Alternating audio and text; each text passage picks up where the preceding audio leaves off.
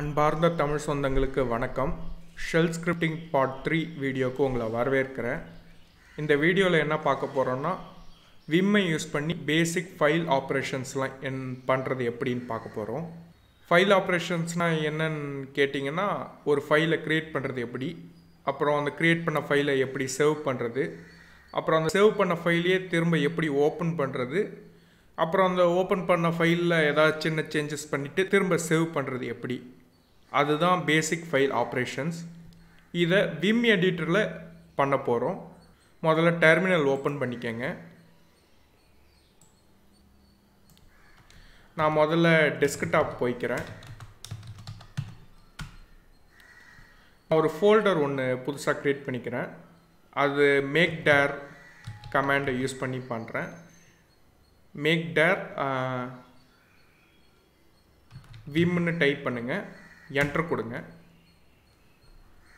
இதோ இப்போ ஃபோல்டர் இங்கே க்ரியேட் ஆகிடுச்சு. நான் இதையும் சைடில் ஓப்பன் பண்ணிக்கிறேன். விம்மில் முதல்ல அந்த விம் ஃபோல்டருக்குள்ளே போய்க்கலாம். CD Vim. ஸ்க்ரீன் கொஞ்சம் கிளியர் பண்ணிக்கிறேன், உங்களுக்கு கிளியராக தெரியும்.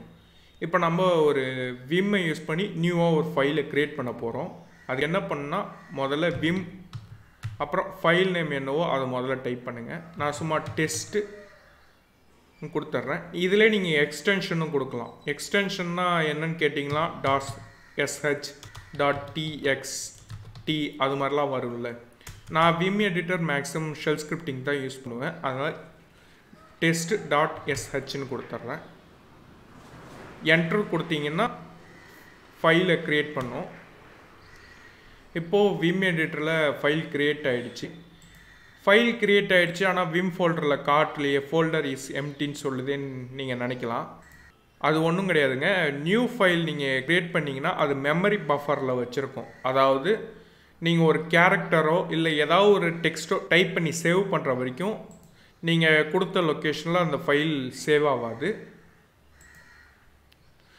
விம் எடிட்டரில் இது மாதிரி நீங்கள் நியூ ஃபைல் க்ரியேட் பண்ணிங்கன்னா 2 மோடு தான் இதில் நீங்கள் யூஸ் பண்ண முடியும். ஒன்று நார்மல் மோட், இன்னொன்று இன்சர்ட் மோட்.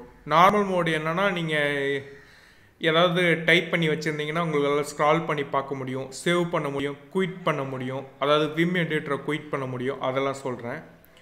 இன்சர்ட் மோடு என்னென்னா, அது இன்சர்ட் மோடுக்குள்ளே போய் தான் உங்களால் இந்த டாக்குமெண்ட்டை டைப் பண்ண முடியும். என்ன நீங்கள் டைப் பண்ண வந்தீங்களோ டைப் பண்ண முடியும்.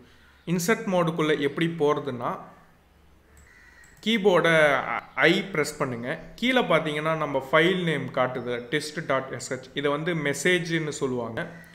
நான் ஐ கொடுத்ததும் அங்கே இன்சர்ட்னு மாறும். அதை வச்சு நீங்கள் இன்சர்ட் மோடில் இருக்கீங்கன்னு தெரிஞ்சுக்கலாம்.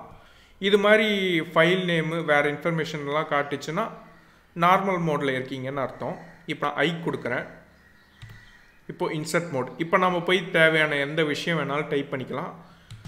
Test shell script. இப்போது டைப் பண்ணியாச்சு. இதை சேவ் பண்ணுறது எப்படி? அதுக்கு முதல்ல நீங்கள் இன்சர்ட் மோடை விட்டு வெளில வரணும். இன்சர்ட் மோடை விட்டு வெளில வந்தீங்கன்னா அது ஆட்டோமேட்டிக்காக நார்மல் மோடுக்கு தான் போகும். எப்படி வெளில வரணும்னு கேட்டிங்கன்னா, எஸ்கேப் கீ கொடுத்தீங்கன்னா வெளில வந்துடுவீங்க.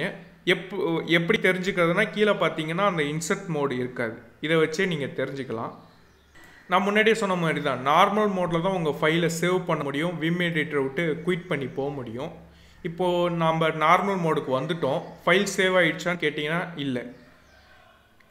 இப்போது நார்மல் மோடில் எப்படி ஃபைல் சேவ் பண்ணுறதுன்னா, உங்கள் கீபோர்டில் செமிகோலன் ஒரு ஐக்கான் இருக்கும். நல்லா கீழே இங்கே பார்த்தீங்கன்னா தெரியும். நான் மவுஸ் பாயிண்ட் பண்ணுற இடத்துல பார்த்தீங்கன்னா அந்த சிம்பிள் உங்கள் கீபோர்டில் தெரியும். அதை கொடுங்க. அப்புறம் W கொடுத்தீங்கன்னா ஃபைலை சேவ் பண்ணும். இப்போ பார்த்தீங்கன்னா ரிட்டர்ன் வந்திருக்குல்ல இந்த மெசேஜ் லைன். இப்படி வந்துன்னா ஃபைல் சேவ் ஆகிடுச்சுன்னு அர்த்தம். இப்போது இந்த டாக்குமெண்ட்டை விட்டு குயிட் பண்ணி போகணும். அதாவது விம்மை விட்டு குயிட் பண்ணி போகணுன்னா திரும்ப செமிகோலன் Q என்டர் கொடுங்க. வெளில வந்துட்டோம். இப்போது நம்ம ஃபைலை க்ரியேட் பண்ணியாச்சு. அதில் சில டெக்ஸ்ட்லாம் டைப் பண்ணி சேவ் பண்ணியாச்சு. இப்போ நம்ம சேவ் பண்ண ஃபைலை எப்படி ஓப்பன் பண்ணுறது? இதில் நீங்கள் விம்மில் காமனாக ஒரு ப்ராப்ளம் மாதிரி உங்களுக்கு தெரியும். அது ப்ராப்ளம் கிடையாது. விம் நீங்கள் பேர் கரெக்டாக அடிக்கணும். நான் வேணும்னே இப்போ தப்பாக அடிக்கிறேனே, இப்போ பார்த்தீங்கன்னா புது ஃபைல் க்ரியேட் ஆகிடும். கரெக்ட் நேம் அடிக்கலைன்னா என்ன நேம் டைப் பண்ணிங்களோ அந்த நேமில் புது ஃபைல் க்ரியேட் ஆகிடும். ஏதாவது சேவ் பண்ணிங்கன்னா தான் அந்த ஃபைலும் உங்களுக்கு ரிஃப்ளெக்ட் ஆகும். இப்போ ஒன்றும் இல்லை, இப்போ இதை அப்படியே நான் குயிட் பண்ணுறேன். Semicolon Q enter.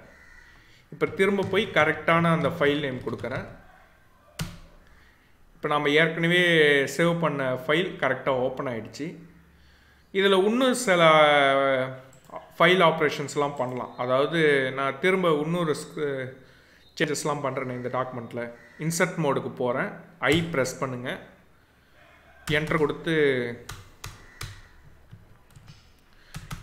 இன்னொன்று டைப் பண்ணுறேன்.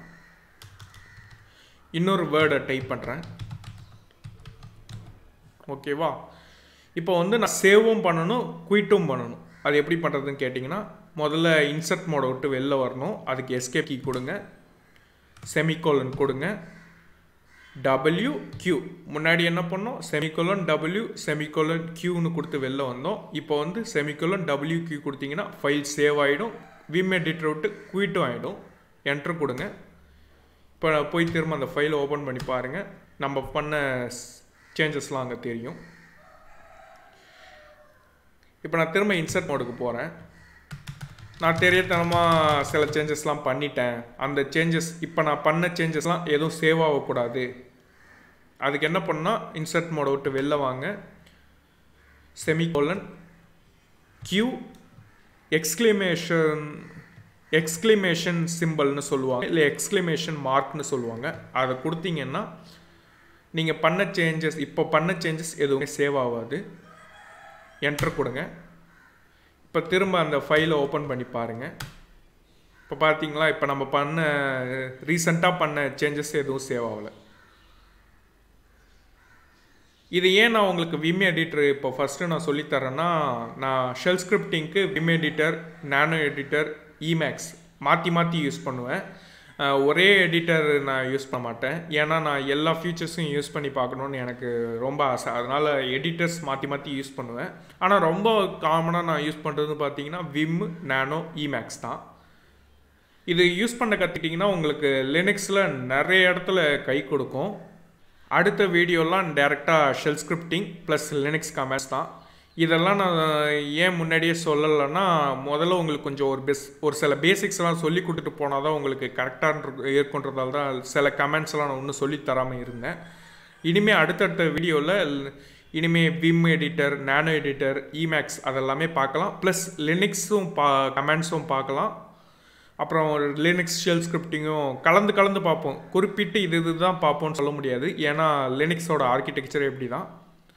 ஷெல் ஸ்கிரிப்டிங் பார்ட் 3 வீடியோவை பொறுமையாக பார்த்ததுக்கு ரொம்ப நன்றி. அடுத்த வீடியோவில் கண்டிப்பாக சந்திப்போம். நன்றி.